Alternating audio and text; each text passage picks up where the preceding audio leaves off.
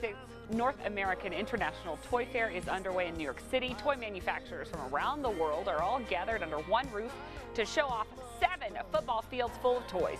The show's closed to the public, but Elizabeth Werner, a toy industry insider, joins us today to share some of the new toys for the year. All right, Elizabeth, we always love this. What's new for this year? All right, well, let's jump right in with Legos. Now, I walked through their booth yesterday. They have something for everybody.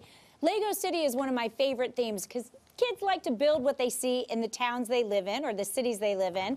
Well, one of those things is called the Lego Sky Police Air Base. Now, they get to build that command center 3 stories high, lots of cool features, but they'll also be building this amazing police airplane. Now, check out all these cool features involved.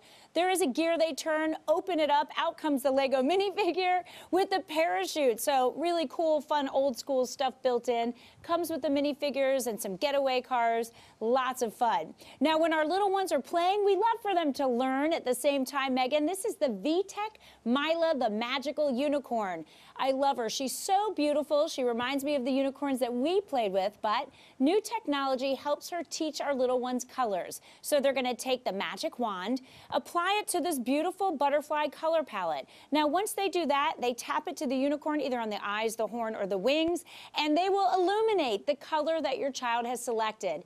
Teaching them their colors, they'll hear those colors out loud. They can even blend colors if they would like, and the unicorn will show them the results of the blending. And for fun, she comes along with a microphone also. So, Megan, we're going to be able to duet and sing along with our favorite adorable unicorn.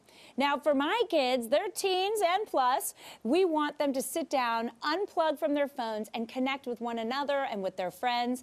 So this game is called How Do You See the World? It's brought to us by Authentic Agility Games. Now, this is great. You bring it home, open it up. We're going to roll some dice, and when we do that, we're going to select a category.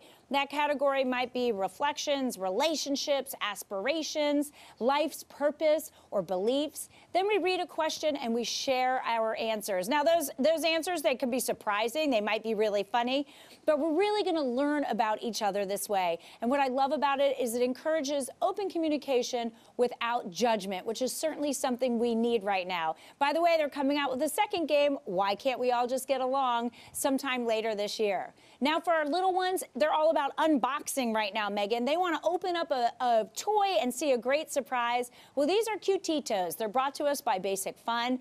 Adorable collectible stuffed animals wrapped and hidden in a burrito little shell and blanket. So they get it home, they open up that packaging, and woo, inside they see this adorable tortilla looking blanket.